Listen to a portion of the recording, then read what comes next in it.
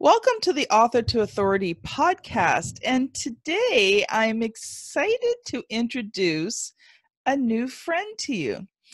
And this is Tina Guymar. And we met over Facebook.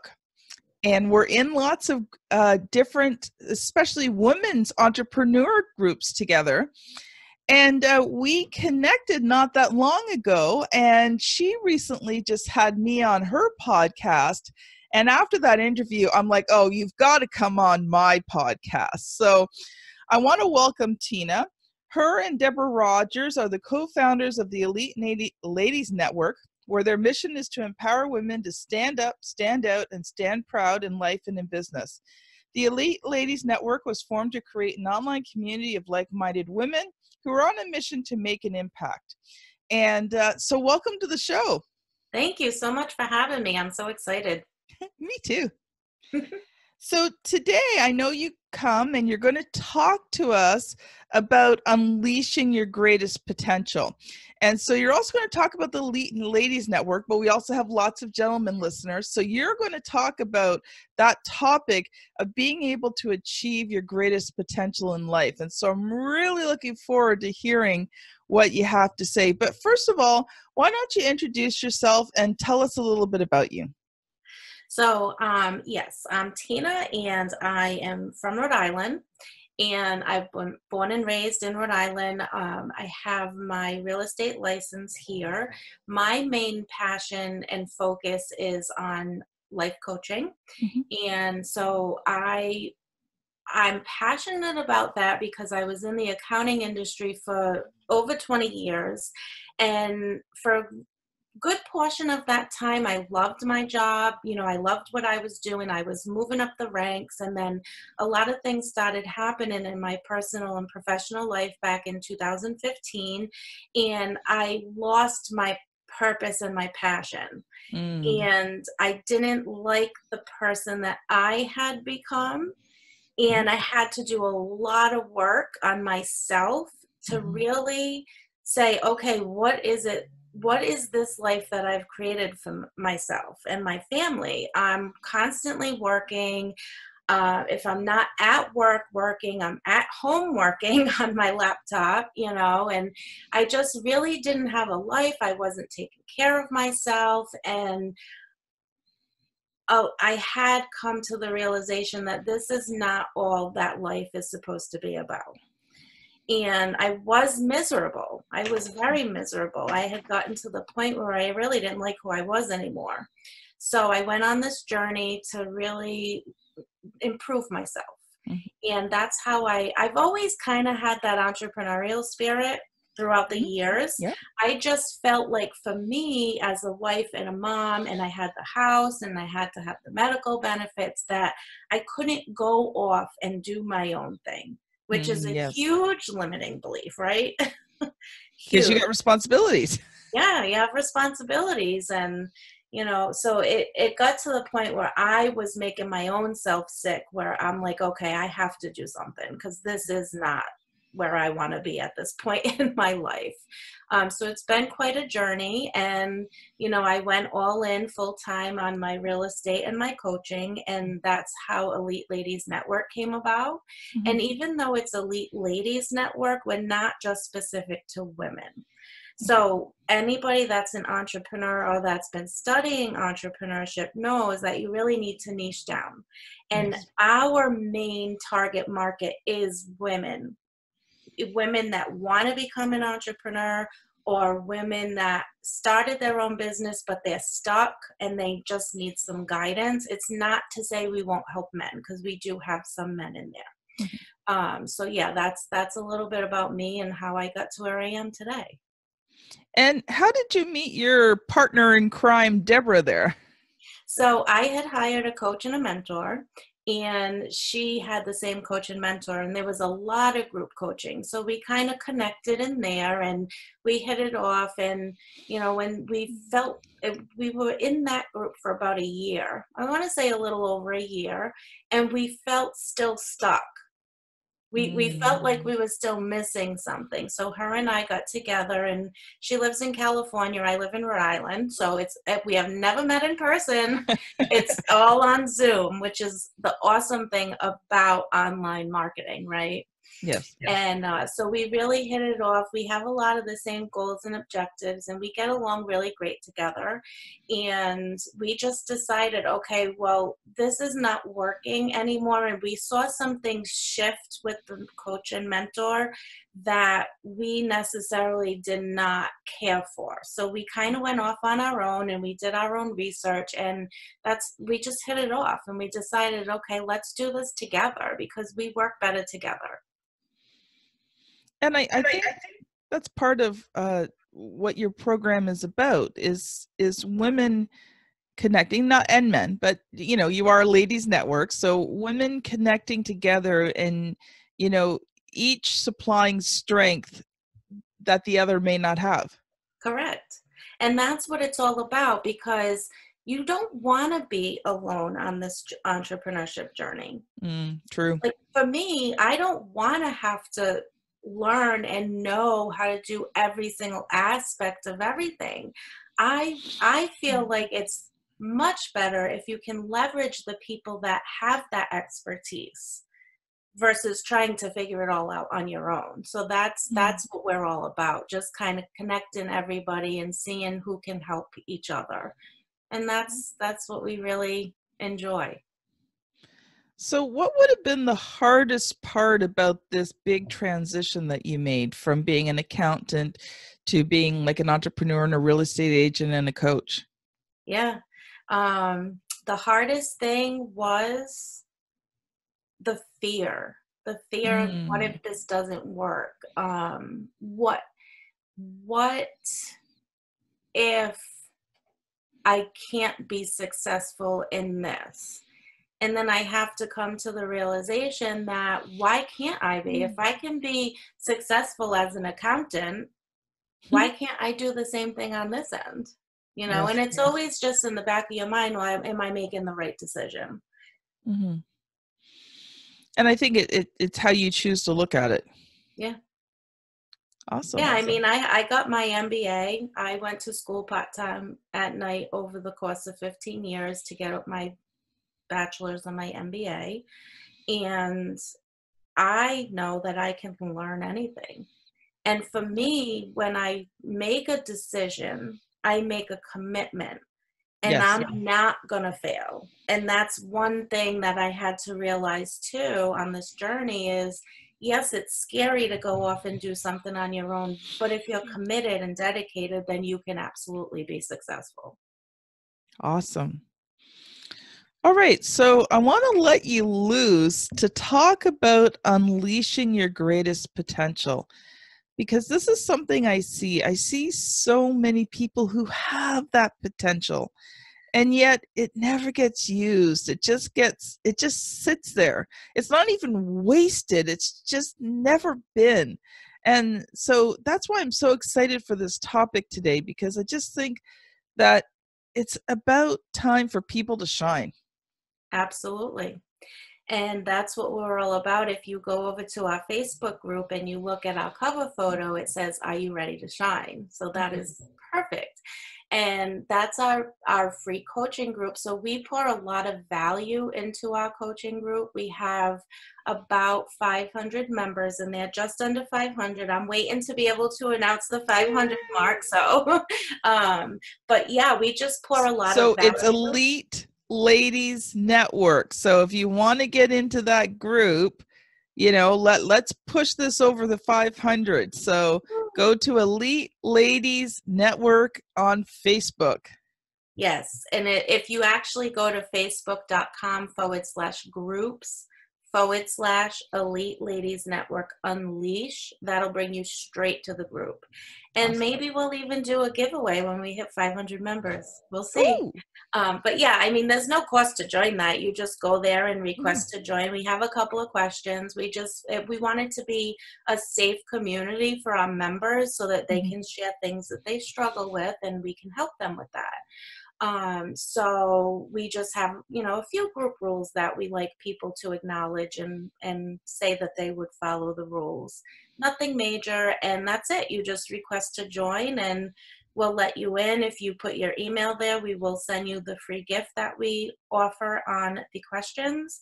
And it's all really just about meeting each other, finding out what are people struggling with, because some of the members in our group, they're not on an entrepreneurship journey yet, but they know that they want more out of life, and they know that they're not living their best life, and we provide the tools to allow them to take action and change that.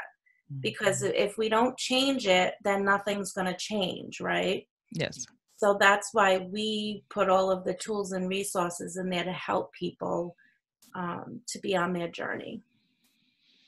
So let's talk a little bit about specifically, how can someone unleash their greatest potential? First of all, you have to recognize that you want more out of life, that you just are not going to settle for mediocre anymore. You have to really figure that out for yourself and make the commitment to make a change so that you can start living your extraordinary life. So we all, like you said earlier, we all have this great potential inside of us. And sometimes we don't realize that, because a lot of people, we don't like to give ourselves credit for anything, really. True. And it's not until someone comes along and sees that in you and brings that to your attention. And that's what we like to do, because you don't want to be like, oh yeah, I'm the greatest. You just want to just live life every day and not realize what that potential could mean, not realize that you can have these unlimited possibilities, and you really can do anything you want. Yeah, and I think there's always that balance, right? Because we all have great potential in at least one area. So it's never about, I'm the be all and end all. And on the other end, it's like, I'm a worm, right? It's somewhere in the middle where you recognize that you've got these great strengths, talents, abilities, and skills that can help others. But on the same side, you know yourself well enough to know your weaknesses and the areas where you just fall flat. And so, as we come together, not only as women, but as people, and support each other and encourage each other and recognize those potentials in others and say, go for it. We've got your back. I think it allows the world to become a much better place. Oh yeah, absolutely. Because who wants to live miserably every day? I don't. I don't. I used to live like that, and I'm like, wait a minute, what am I doing? So it's just, once you can recognize that and make the decision, you just really have to figure out deep down what your values and beliefs are. And then you have to ask yourself, are those beliefs true? And it could just be a mindset shift on a belief that you have that will change that thinking for you, so that that'll give you the confidence to move forward. A lot of our members struggle with confidence issues. I know I myself did when I first got into real estate. I've only been in real estate for a little over 2 years, but I struggled for a long time because I wasn't confident that I knew I didn't know everything there was about real estate, and that bothered me. So yes. It really, really hurt my confidence in that area. And it wasn't until I could make that mindset shift and say, hey, I don't need to know everything. I just need to know where to go find the answers. And I think, just speaking back to what you talked about at the beginning there about beliefs, it made me think of an example. And I can't remember which client of mine said this, but it's in one of my clients' books. Anyway, he was talking about beliefs from childhood and sometimes how, we get these beliefs inside of ourselves that are not true, but we've just accepted it because that's what we were told as a child. And the example that this person used is he was sitting there one day and he was in a cafeteria with a big group of people and he was eating an apple and he bit in and then he started spitting out the seeds.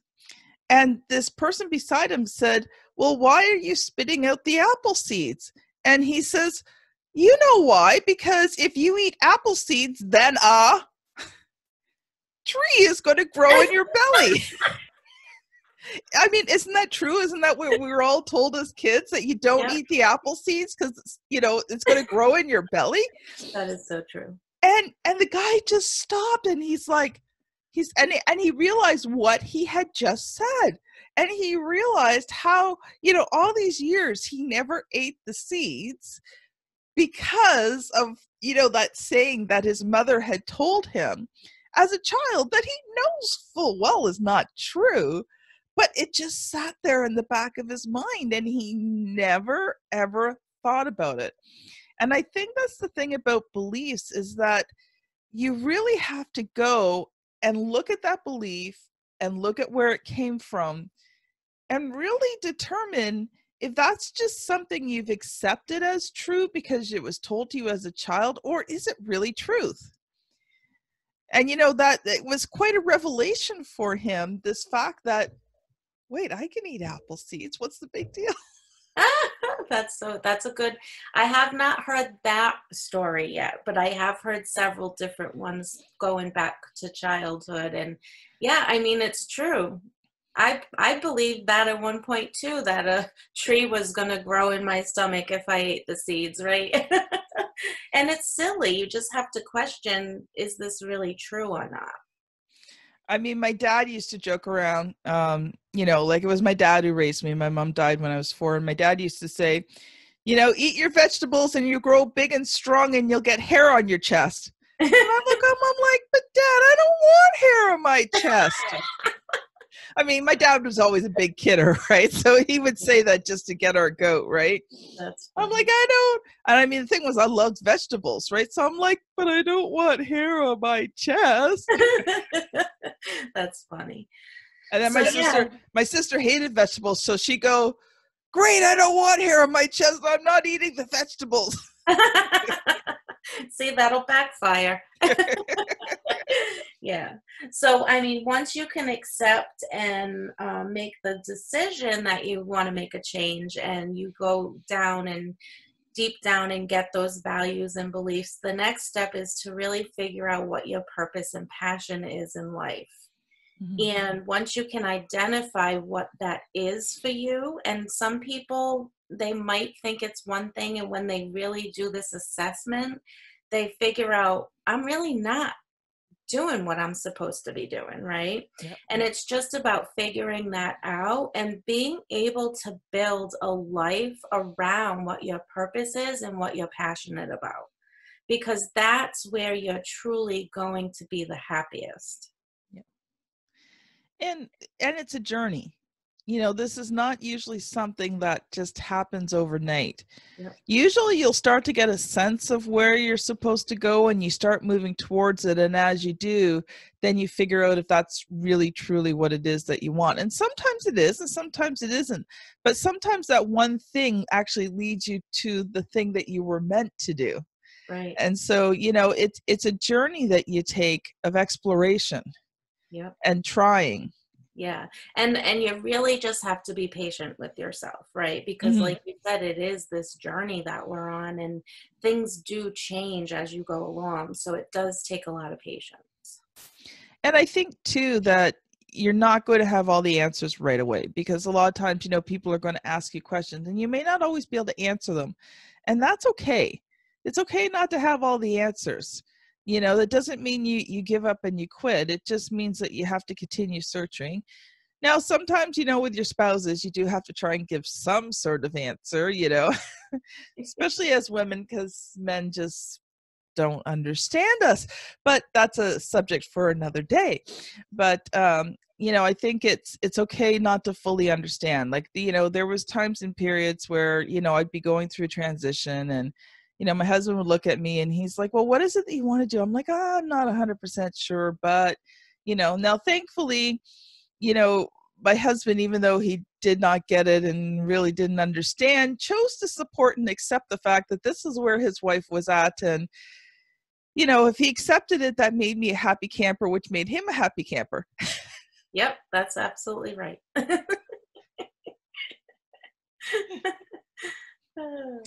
Now, I know that you're also an author, so why don't you tell us a little bit about the book that you're in? Yes. So about a year and a half ago, I had an opportunity to participate in a book project, which is called Overcoming Mediocrity. And Christy Ruffino, we met her in the women's group that we're in, and she presented this opportunity to me. And I really, at the time, I really loved it. I wanted to jump on it. I just couldn't at that time. And then it came back around a couple months later, and I said, you know what? This is happening for a reason, and I need to just get it done. So I decided to participate in the book project, and it was an awesome ride. I learned a lot. There's 22 women total, Overcoming Mediocrity. We're volume 7. Victorious Women, and I believe she actually just released volume 8. So wow, cool. Go check her out on Amazon, because she does really great work, and she brings a lot of women's, I don't know if there's any men, I think it's all women. She brings a lot of people's stories to light. So everybody in the book gets one chapter, and we can tell a high-level overview of our story and what our message is. And it was so awesome to work on that and work together with these amazing women. And you realize that you're not alone. There's a lot of people out there that have gone through similar things as you, and it's great to be connected to people that are on a similar journey as you, because they understand you. Yes. Yeah. Yes. So what was the hardest part about this project? For me, the time to write my story down. Because at the time I was still working full time, and I had my 2 side businesses going, my coaching and my real estate and the Elite Ladies Network. And for me at that point, it was the time. When am I going to get this done? I always found myself thinking of things I wanted to put in the chapter while I was driving. And I'm like, I can't write this down. And then once I get to my destination, or I forget, and when I get home, I'm like, okay, what was it that I wanted to write down? So that was the biggest struggle for me. I've written so many books, and sometimes I get all these thoughts while I'm driving because my mind is relaxed, because I'm on backcountry roads. I'm not in stressful city situations. And so one thing I've done is I've actually just texted myself. So, I'd either pull over the side of the road, or, on my text, you can speak to it and it would text. So a lot of times if I just really had that idea, and I say I was driving in town or whatever, I just hit the microphone button and just text myself and talk into it and text myself it so that I wouldn't forget. That's a great idea. idea. I've got all these little notes from different things, titles, headlines, things I need to remember. So yeah, I get it. Like that, and in the shower too. I get lots of really great ideas in the shower. I'm sure a lot of people can relate to that. So, Tina, how can people get a hold of you, connect with you, and how can they get your book? Well, if you want an autographed copy of my book, you can contact me. I can be found. My email is tina@eliteladiesnetwork.com. And you can find us on Facebook at facebook.com/Elite Ladies Network. And we also have a website, eliteladiesnetwork.com. We're on Instagram, we're on YouTube, we're everywhere pretty much. Just search Elite Ladies Network, you'll find us. Awesome. Awesome. Well, thank you so much for being on the show today. I've done a few podcast episodes today. So thank you, Tina, for being on the show today. It has been a wonderful pleasure, and I know that the listeners are going to get a lot out of what you shared today. And make sure that you connect with Tina on Facebook, become a part of the Elite Ladies Network, and learn and grow from being a part of a group, a good, strong, supportive group that's going to help you in your entrepreneurial journey.